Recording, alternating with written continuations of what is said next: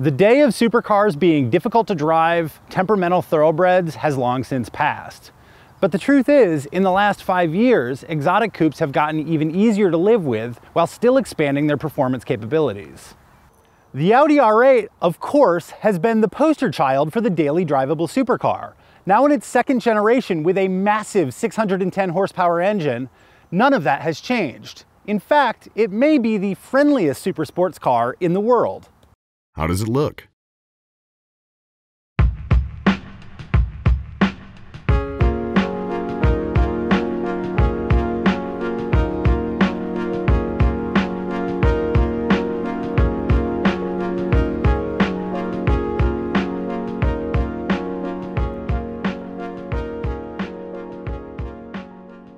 Audis in general, and R8s in particular, tend to appear in cool, neutral colors like blue, silver, or black. That's probably why I like this one in Dynamite Red.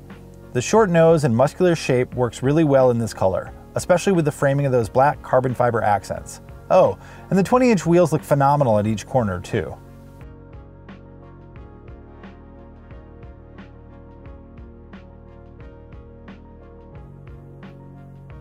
How's the storage?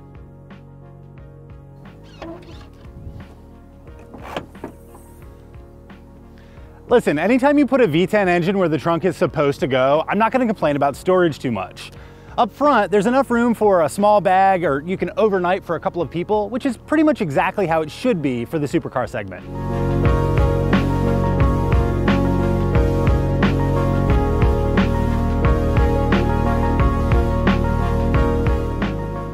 This is an environment designed for driving, not stowing soda and snacks.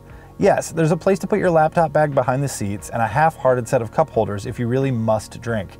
But the R8 would prefer you keep your hands on the elegant steering wheel. Thanks. Is it roomy?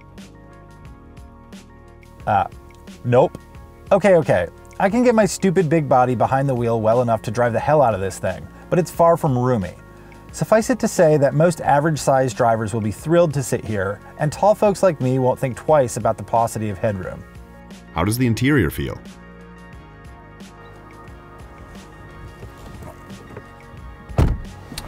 So I tend to think of the R8 cabin as kind of the pinnacle of Audi interior design. It's technical, it's purposeful, and it's just luxurious enough to justify the price tag. But the most impressive part has got to be the multifunction steering wheel, which allows me to do everything I need to do to pilot the car without taking my hands off. Shift, change the drive mode, activate the race mode, change the active exhaust, and even start and stop the engine. Is it well equipped? Even the barest bones R8 gets a lot of equipment, and this Plus car gets even more. Ceramic brakes come baked into this package, which is no small addition for a car with a top speed in excess of 200 miles per hour. Cosmetically, there are LED lights all around, and carbon fiber slathered on the exterior from tip to tail, including the dramatic rear wing and the signature side blades. How's the infotainment system? Audi's virtual cockpit interface is spectacular, even on the plain old A4. Here in the R8, it really makes sense though. It allows the driver to keep his eyes up and his head in the game. Smooth, fast-responding graphics work well if you need to follow navi directions at triple digits. Not that I do that. Is it a good daily driver?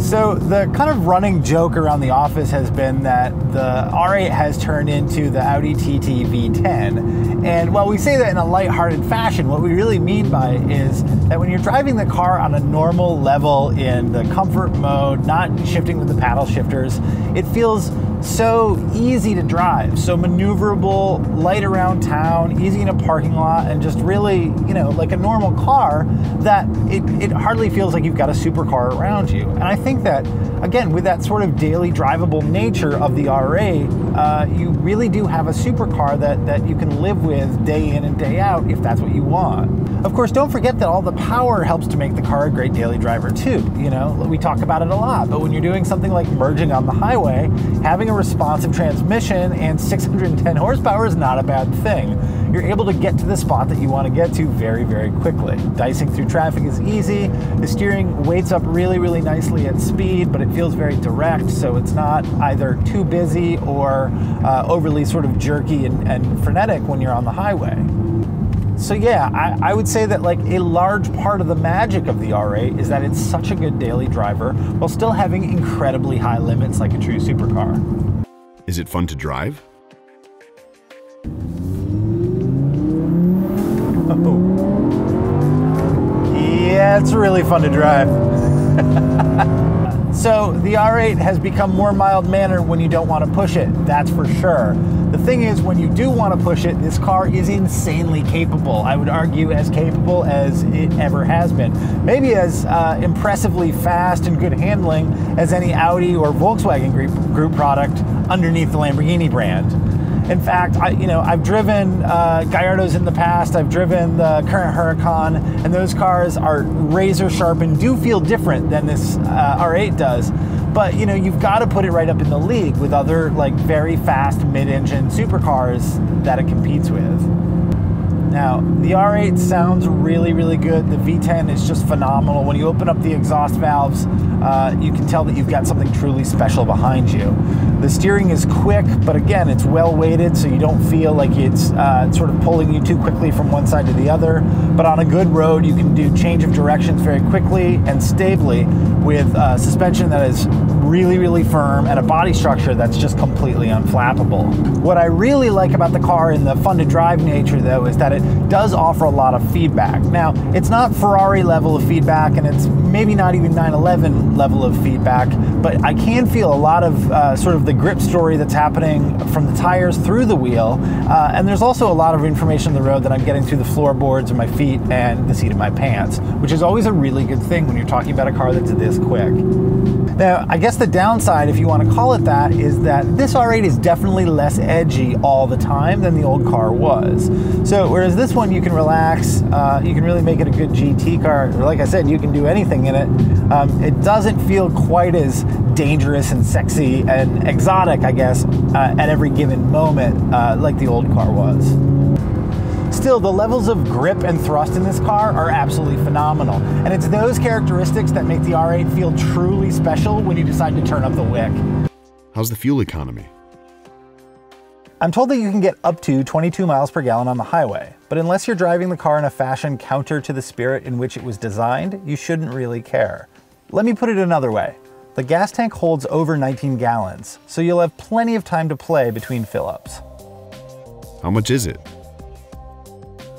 More than my first house, though I do live in Southeast Michigan.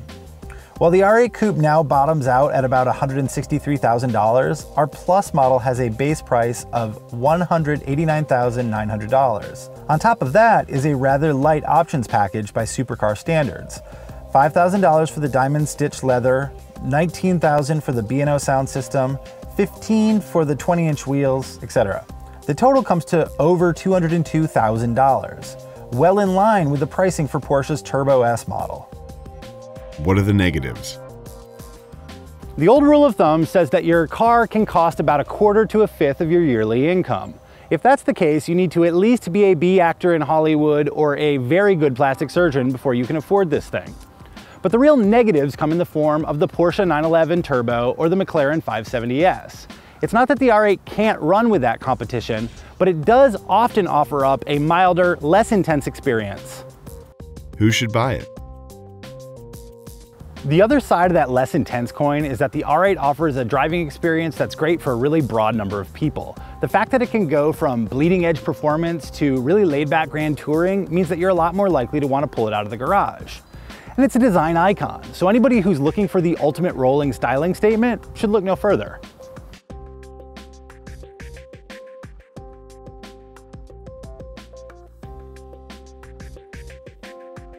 Hey guys, thanks for watching our Audi R8 Why Buy video. If you like what you've seen, please leave a comment. Tell us what you think. You can also subscribe to our channel. You can find us on Facebook and on Twitter. And of course, you can find us at motor1.com.